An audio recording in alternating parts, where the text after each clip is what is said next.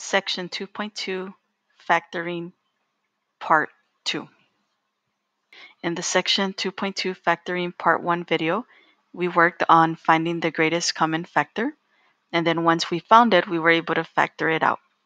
So that is always your step 1. Step 2 is if you can't factor a greatest common factor, then you want to ask yourself, do I have 2 terms, 3 terms, or 4 terms?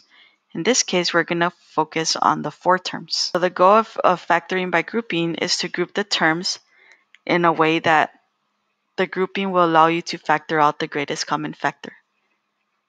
So here we have 4 terms, so we can check to make sure that we don't have a greatest common factor. So we have 8, 4, and 1. So we're going to use by factoring by grouping. So I'm going to group this as group 1, and I'm going to make this over here group 2. So I'm going to call this group 1 and group 2. So we take each one individual. We have the 8 minus 4x. So we look at 8 and 4. And the factors are 1, 2, 4, and 8. And for 4 is 1, 2, and 4. So the greatest common factor for 8 and 4 is going to be 4. There isn't any x's in here, so my GCF is going to be 4. And then this is for group 1. Okay, so we take our polynomial,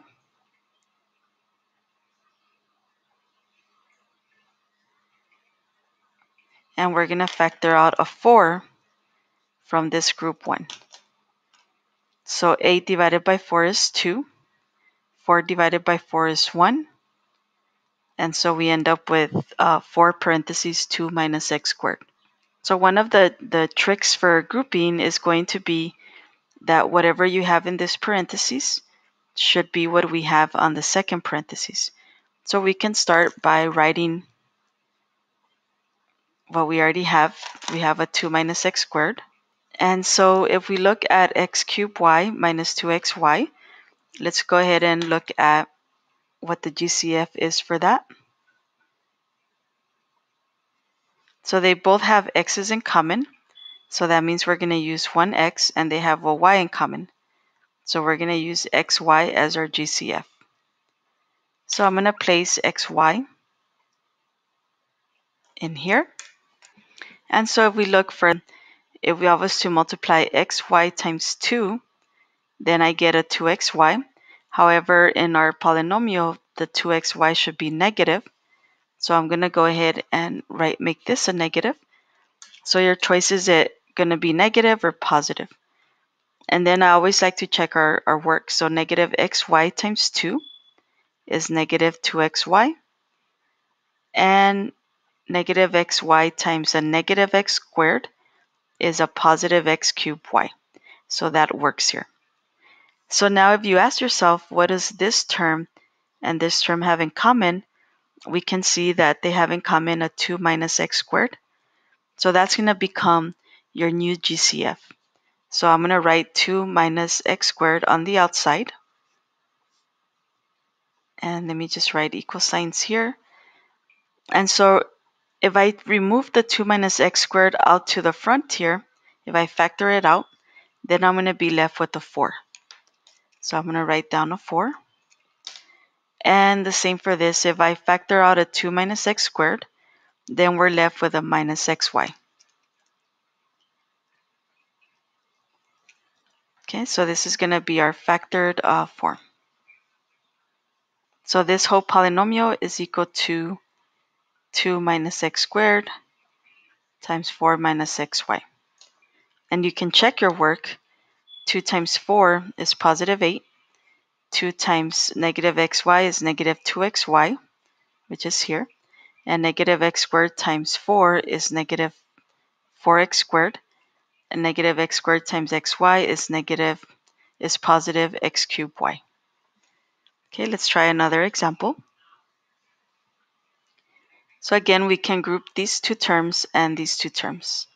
So the first one, we have an x cubed and an x squared. So the GCF for group 1 is going to be x squared.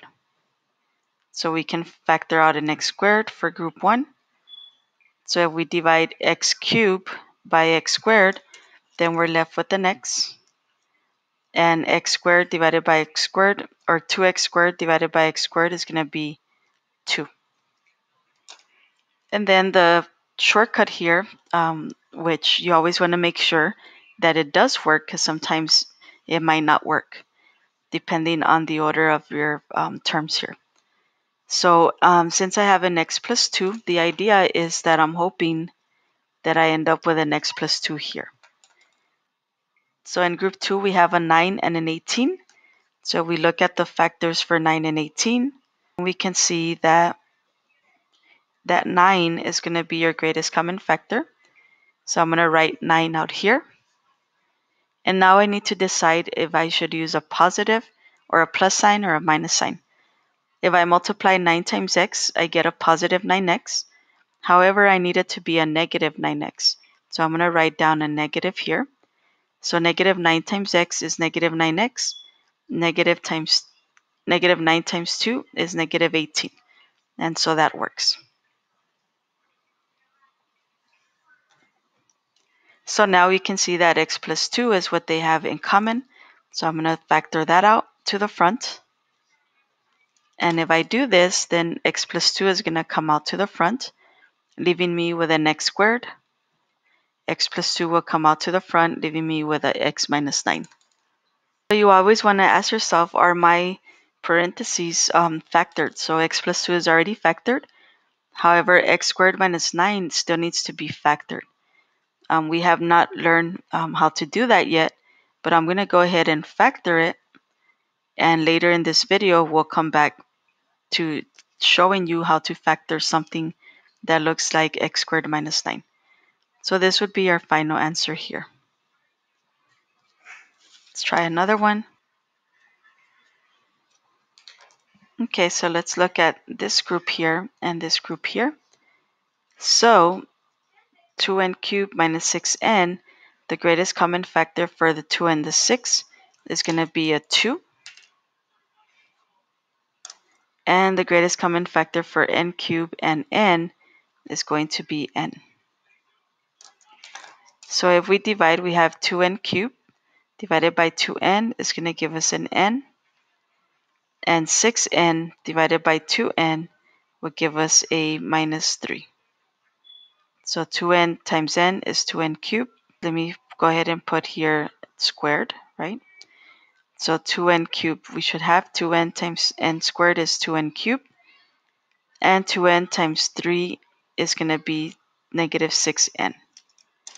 So we're hoping that in here, we end up with the same n squared minus 3. So we have 5 and 15. The greatest common factor is 5. 5 times n squared is 5n squared. 5 times negative 3 is negative 15.